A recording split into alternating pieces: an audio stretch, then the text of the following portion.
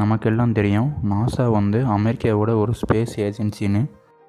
NASA இந்த அளவுக்கு பாப்புலராக இருக்கிறது காரணம் அது அமெரிக்கா அப்படிங்கிற டெவலப்பான கண்ட்ரிக்கிட்ட இருக்கிறதுனால தான். அமெரிக்கா வேர்ல்டு நம்பர் 1 பணக்கார நாடாக இருக்குது. ஆனால் இஸ்ரோ வந்து இந்தியாவோட ஒரு ஸ்பேஸ் ஏஜென்சி. இந்தியா வந்து ஒரு டெவலப்பிங் கண்ட்ரி. இந்த 2 ஏஜென்சிக்கும் உள்ள மிக முக்கியமான வேறுபாடு பட்ஜெட் தான். அமெரிக்கா வந்து நாசாவுக்கு ஒதுக்கின 1 இயர் ஃபண்ட் வந்து $21.1 billion. இஸ்ரோவுக்கு India ஒதுக்கின 1 year fund $1.5 billion American dollar.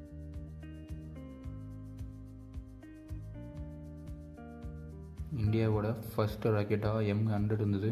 இது ரஷ்யாவிலிருந்து இந்தியா இம்போர்ட் பண்ணாங்க. இஸ்ரோ செலவை குறைக்கிறதுக்காக ராக்கெட்ஸோட பார்ட்ஸை அவங்களே மேக் பண்ணி லான்ச் பண்ணாங்க. இந்தியாவோட முக்கியமான ராக்கெட்ஸ் அப்படின்னு பார்க்கும்போது SLV, ASLV, PSLV and GSLV இதுதான் இந்தியாவோட முக்கியமான ராக்கெட்டாக இருக்குது. PSLV Mark 3 இந்தியாவோட ஹெவி லிஃப்டிங் ராக்கெட்டாக இருக்குது. GSLV Mark 3 ஹெவியான சேட்டலைட்டை ஸ்பேஸோட ஆர்பிட்டில் நிலைநிறுத்துறதுக்கு ஹெல்ப் பண்ணுது. நாசாவோட ராக்கெட்ஸை பார்க்கும்போது அது எல்லாமே மேக்ஸிமம் ஹெவி லிஃப்டிங் மற்றும் பவர்ஃபுல் ராக்கெட்டாக தான் இருக்குது. நாசாவோட ஃபஸ்ட்டு ராக்கெட்டாக MX774 இருந்தது. அதுக்கப்புறமா அதை அப்டேட் பண்ணி பல லான்ச்சிங் வெஹிக்கிள்ஸை கண்டுபிடிச்சாங்க. இந்த டைமில் தான் அமெரிக்காவும் ரஷ்யாவும் ஸ்பேஸ் ஒர்க் பண்ணிட்டு இருந்தாங்க. அட்லஸ் அப்படிங்கிற ராக்கெட் தான் நாசாவோட முக்கியமான ராக்கெட்டாக இருந்தது. Thor, அப்ளஸ்டர், Titan, Juno, சார்டன், Scott, Titan 2 இந்த ராக்கெட்டை அப்டேட் பண்ணி அடுத்தடுத்த வருஷம் ஸ்பேஸுக்கு லான்ச் பண்ணாங்க. நாசா ஸ்பேஸ் எக்ஸோடு சேர்ந்து ஃபால்கன் அப்படிங்கிற ராக்கெட்டில் ரீசெண்டாக இப்போ ப்ராஜெக்டை மேக் பண்ணிகிட்ருக்காங்க. இந்த ராக்கெட்லாம் ஹெவி லிஃப்டிங் ராக்கெட்டாக தான் இருக்குது. ஸ்பேஸ் அமெரிக்காவோட private space agency.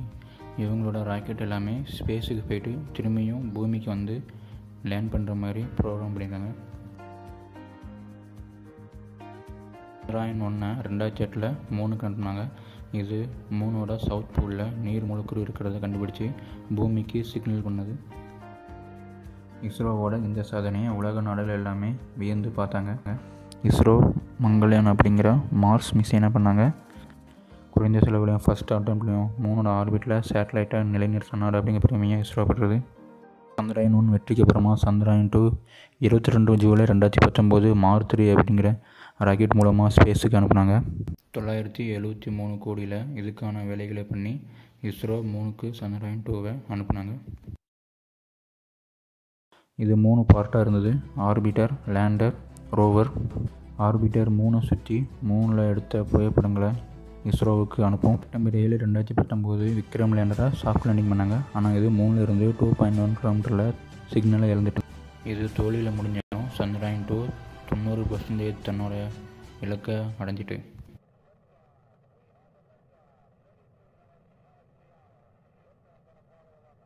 1969 Apollo 11ல் Neil Armstrong தலைமையிலான 3 மனிதர்களை நிலாவுக்கு அனுப்புனாங்க.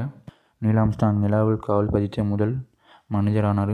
இந்த வெற்றி காரணமாக நாசா உலகம் பூரா தெரிய செய்தது. நாசா பல ராக்கெட்டுகளையும் சேட்டலைட்டையும் ஸ்பேஸுக்கு அனுப்பி தொடர்ந்து ஸ்பேஸ் எக்ஸ்ப்ளோரேஷன் பண்ணுது. இதுக்காண்டி நாசா பல கோடி செலவு பண்ணுறாங்க. இது எல்லாமே மனிதனோட அறிவியல் வளர்ச்சிக்காண்டி பண்ணுறாங்க.